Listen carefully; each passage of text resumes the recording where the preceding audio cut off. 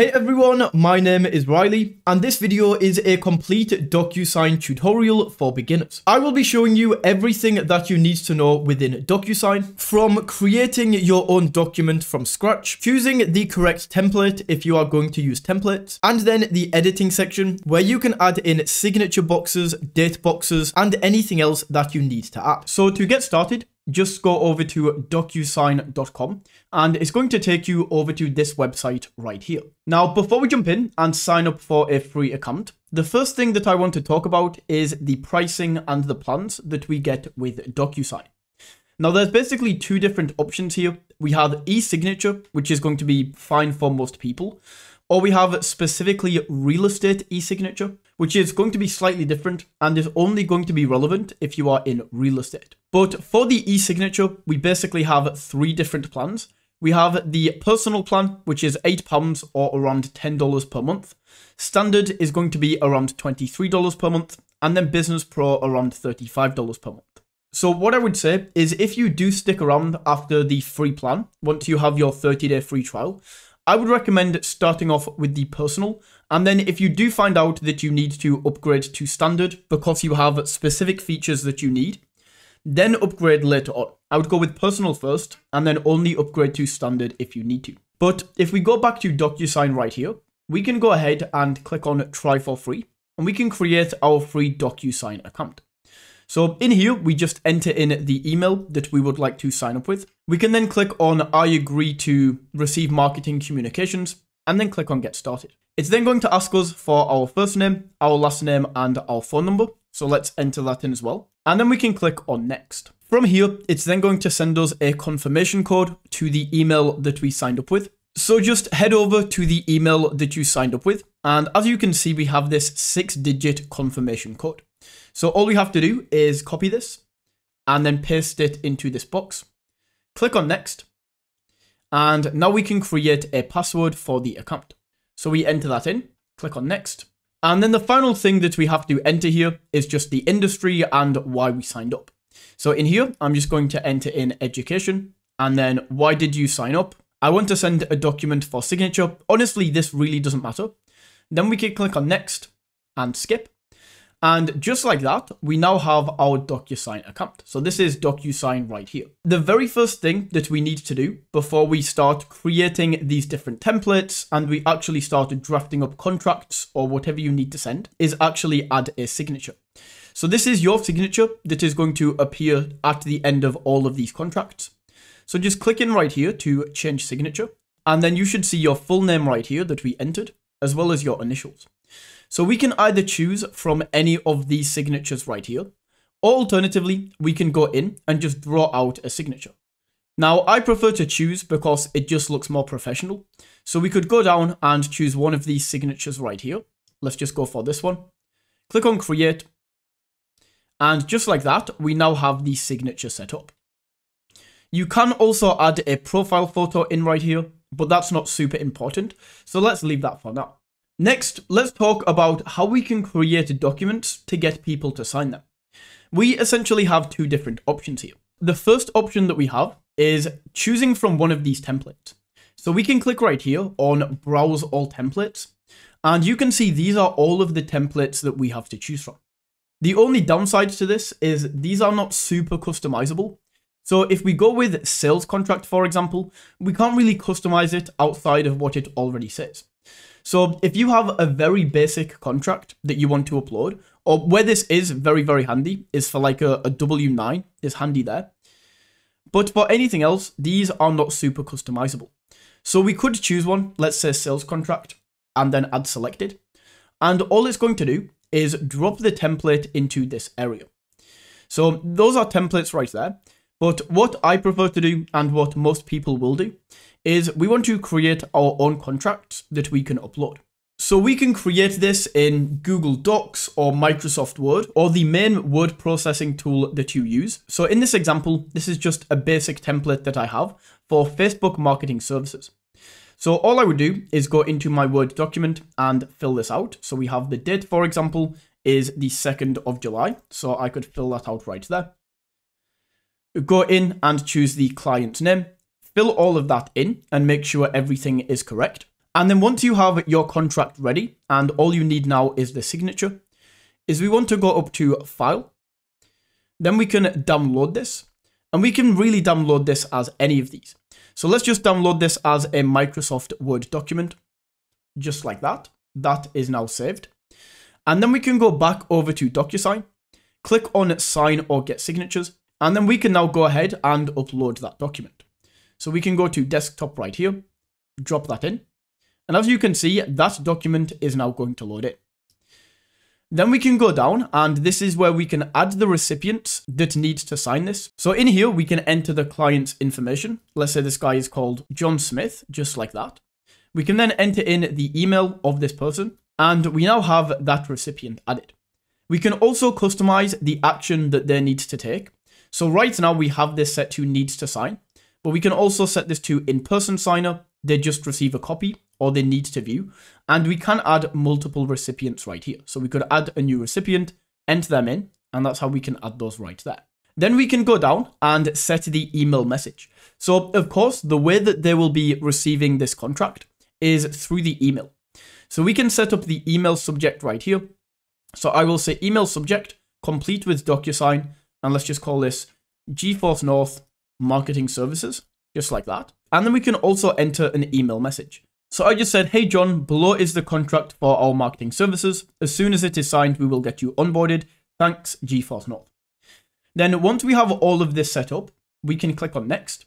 And this is going to take us over to the editor. And this is where we can start adding in different fields. So in this example, I would have already gone through and taken my demo template right here. And if I was doing this for real, I would already have entered in the client's name. But what you can do is you could get your client to type in his own name, because we could just grab a name field right here, drag this into where we want to drag it. And as we can see, that's now going to be on that field. So we drag the field from this side. Let's just say full name. And then once this is dragged in, we can edit this on the right-hand side. So we can see this name field is by default full name, but we could change this to first or last name. We can change the formatting, like the text, like the size of the text, the font, and also the color. And then we have things like data label, tooltip, and location. I don't really mess around with any of these. We can also get them to drop in attachments. So we could drop this right there and get them to upload an attachment if we need them to upload this. So we can go down and essentially add anything that we need to in here. And all I'm going to do is go down and say client signature. So I'm going to grab the signature from this left-hand side, drag this in, and this is now a sign box. And of course, we want this to be a required field. So we can add that in right there. Then also the date, we need them to enter a date. So we will grab date signed right here, and we can drag this in. And then we also want them to enter in an address. But if we look over here, there's no address field. What we could do, if we need them to fill something in that we don't see in this standard field section, is we can go over to custom fields and we can create a new custom field. So I can click on add, and in here, we can fill everything out. So I'm going to call this address. Then we can go for type and choose from any of these options. Now this is going to be text, so I'm going to leave this. Then in the initial value, I'm just going to once again say address, because this is what will show up right here. It will say address. Then we can choose if this is required, read-only, or shared. I'm going to have this as required.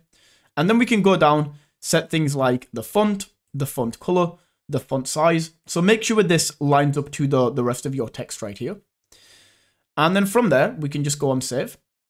Grab the address field that we just created and drag this in. I'm going to make this a lot bigger and have this like right there. And that is how we can use the editing section. We can go up, and if we click on preview, this is going to show us what the document is going to look like for this person. So if we scroll down, we can see they have an address to fill in right here. They can then sign right here, and then the date is going to be filled in.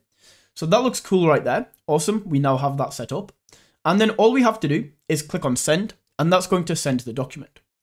If you are in this editing area and you realize you do need to make a change, we can go up to actions right here along the top, and we can either discard this, we can save and close without sending, or we can edit the message, we can edit the recipients, edit the documents, or go to advanced options. So if I wanted to add a new recipient, I could just add them right there, add recipient, click on done, and then we can click on send. So this document is now going to go ahead and send. And as you can see, I've now sent my first envelope. So if I go back to home right here, we can see that it's going to give us some data at the top.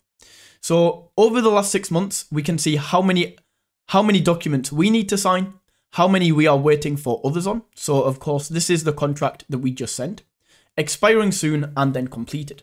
So as soon as John signs this contract, it's going to change from waiting for others to completed. And I will show you this in a second. But along the top, we can go to agreements. So in the inbox, this is going to show you anything that you need to sign. Then we can go to send, and it's going to show you all of the contracts that you sent. So right here, we can see the name of the contract, the status that this is at, the last change. And then if we want to resend this, if John said, hey, I didn't get that, then we could just resend it right here. We can then see completed. So all of the contracts that are completed and have been signed. We then have action required. So once again, this is anything that you need to do. And then we have a few other options down here like drafts, deleted, waiting for others. And it just keeps everything organized so that you can click through and see exactly what you need to do. We then have templates. So templates is going to be very handy if you find yourself sending the same documents to the same people over and over again. What we could do is we could create a template right here. And the template name, I could call this John Marketing Template. We could then add the documents right here. So once again, let's add this same document. Then we can add the same recipients again. So let's just say this is John. Then we can fill this in. Go down to add the message, fill this in the same way. And then we do the exact same thing where we can go through and we can add in the same information. So you can see if we were sending the same thing over and over again, and we have to keep coming in here and adding all of these different signatures, and we have to keep adding in the date, it can get pretty frustrating pretty quickly. Whereas if we create a template like I am right here, then it's going to save us a lot of time. So let's just leave it like this. We can then go save and close. And now this is saved as a template. So what I can now do is if I want to create a contract for John, is I can click on browse all templates.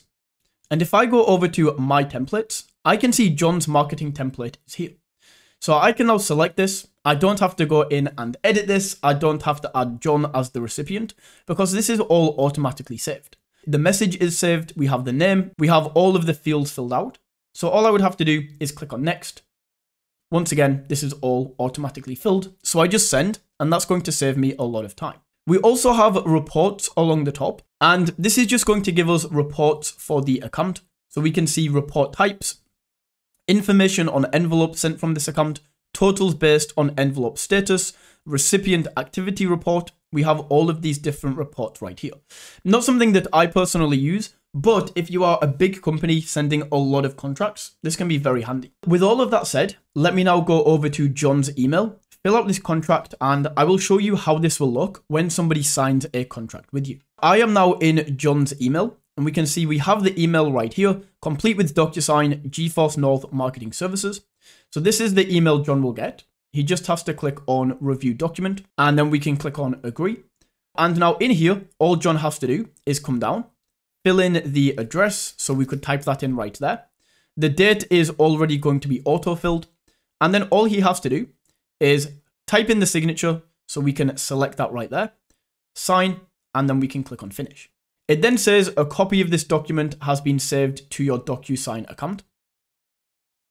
And perfect, this has now been signed. So if I now go back over to DocuSign and refresh this, that document is now going to move from waiting for others into completed. And if I now go over to agreements and then click on completed, we can see that John has signed this and this is now completed. So that is my complete DocuSign tutorial. If you found this video valuable, don't forget to smash that like button and tap that subscribe button. And until next time, take it easy.